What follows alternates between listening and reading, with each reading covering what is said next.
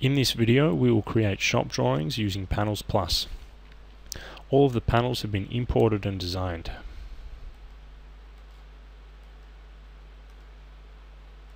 And all of the dimensions have been added using the automatic dimensioning feature.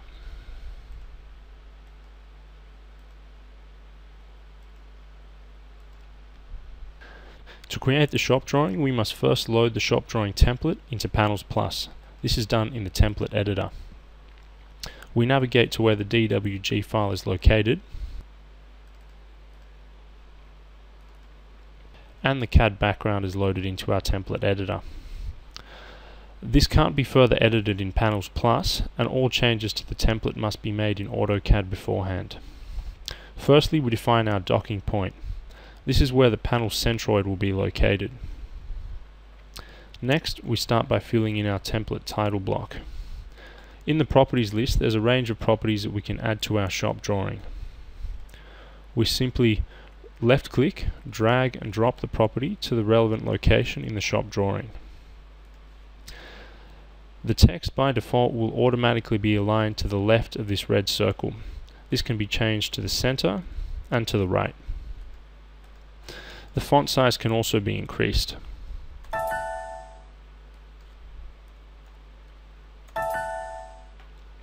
And in a similar manner, we continue filling in the title block.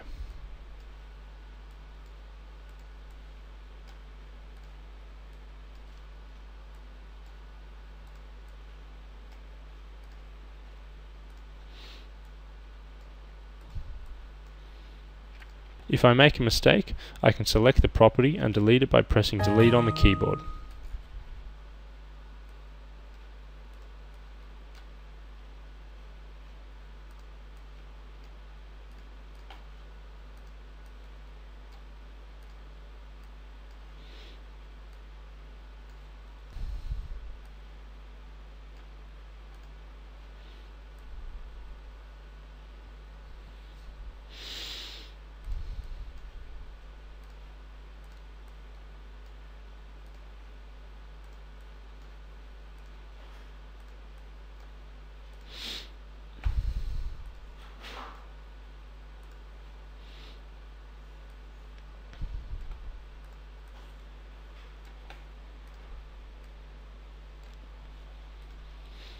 If I put tags in the wrong place, I can simply drag and drop them into the correct spot.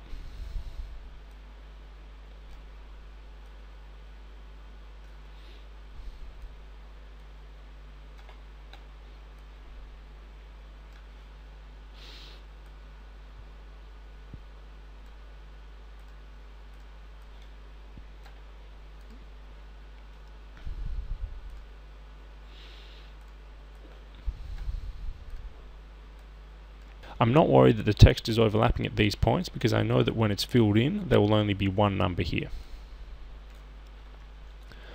So with the shop drawing populated, I save the drawing to the new .tme format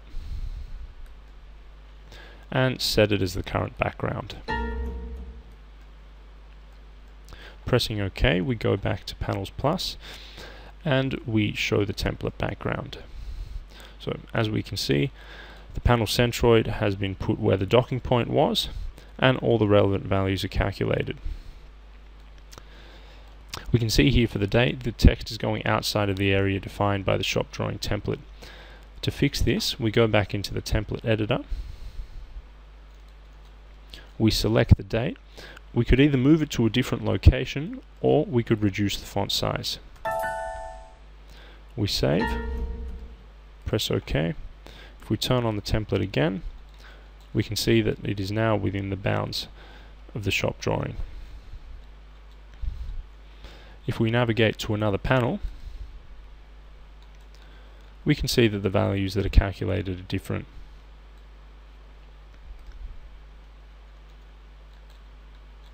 We now have the choice of exporting panels individually to DXF using the Export to DXF button, or File, Export, Export one panel.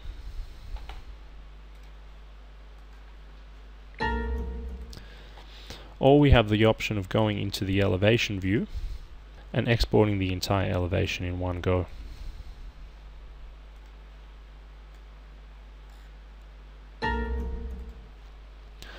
Navigating to where the drawing was exported,